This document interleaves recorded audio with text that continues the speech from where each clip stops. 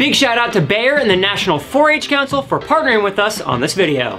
It's back to school time, and right now you may be doing more online learning, but there's one thing that'll never change, and that is the need for pencils. This is a regular number 2 pencil, and despite the name leaded pencil, there is in fact no lead in this pencil. Pencil lead is actually made of graphite mixed with clay, which is then compressed into thin rods.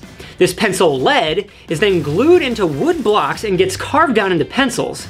The confusion for calling it lead actually came from the early 1500s when people thought there was lead in the raw ingredient graphite. So this got me thinking, would it be possible to make our own pencils? And if we could we make a giant pencil that actually works? To start, we first need something to replicate graphite. Graphite is nothing more than elemental carbon and a hexagonal crystalline structure, similar to diamonds, which are also pure carbon, but have a different arrangement for their crystal structure. And while we can't draw with diamonds, we can create another form of carbon that does draw very well, and that is charcoal. In honor of agricultural science, Bayer, and 4-H, we're gonna use this dried out corn to start with.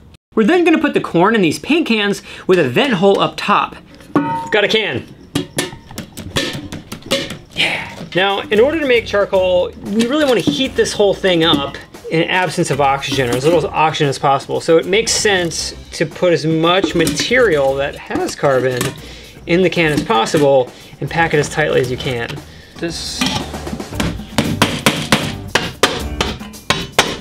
After that, we're gonna put the cans in a regular open-faced fire pit. All right. So what we're gonna do is we're gonna take this can that's now totally full with our corn. We're gonna plop it right there in that center spot. There we go. As the can heats up with low access to oxygen, the vent up top allows the corn to off-gas. This lets water, methane, hydrogen, and tar out of the corn and leaves behind charcoal, which is close to pure carbon. All right, so here's what we're gonna do. And then we're very quickly going to plug these holes so oxygen doesn't get down in there. Now we put the nails in the holes to keep oxygen out of the interior of the can. The can's still really hot, and so if we had oxygen inside the can, it would react with the material and it would turn to ash. Well, one thing's for sure, definitely is much lighter. Wow. Oh wow, it's really hard. That is essentially pure carbon from corn. All right, so now that we have our charcoal made from corn, it's time to make our giant pencil. So we're gonna start by turning this 4x4x8 piece of wood into an octagon shape so that it looks more like a pencil. Now, because we don't need to fill the entire pencil with pencil lead, all we really need to do is drill a hole about as deep as this drill bit will go. Then we're gonna fill that portion of it with the pencil lead itself, and then we're gonna carve upwards to sharpen our pencil with some power tools. Good form? Perfect form.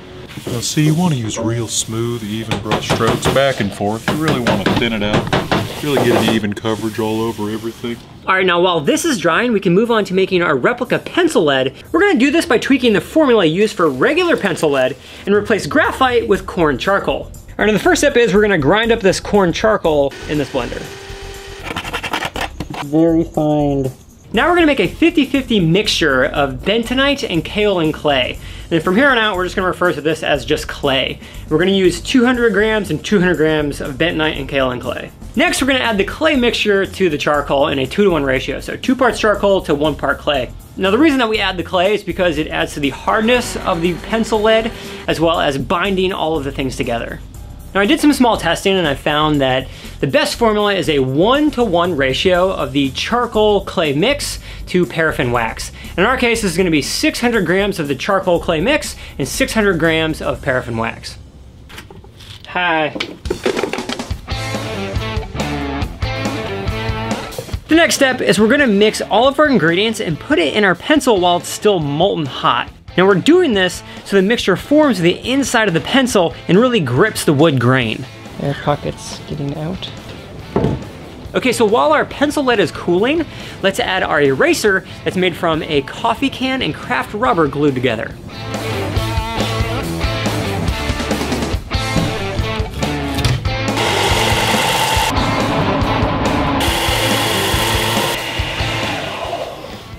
I mean, I think that's perfect. I think that's good. Looks like an eraser. Our pencil lead is fully cooled, and now it's time sharpen the pencil. I mean, yeah, so far, it's looking pretty awesome. So now we're gonna attempt to do this on the sharpener, yeah?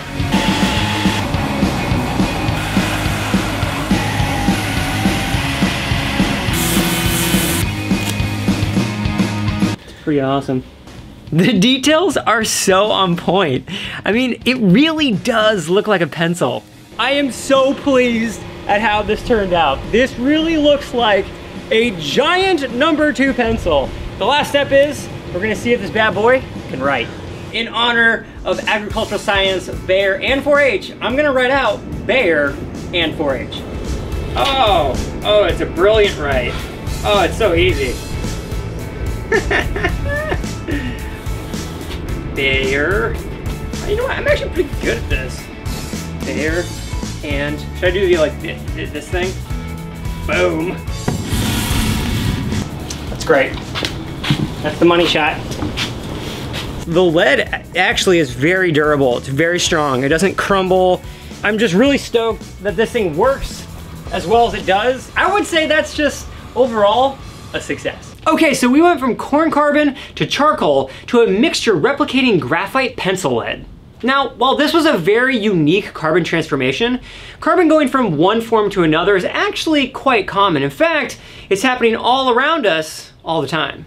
Let's take the carbon in the corn, for example. The carbon in the corn was obtained through CO2 in the atmosphere during the plant's photosynthetic process.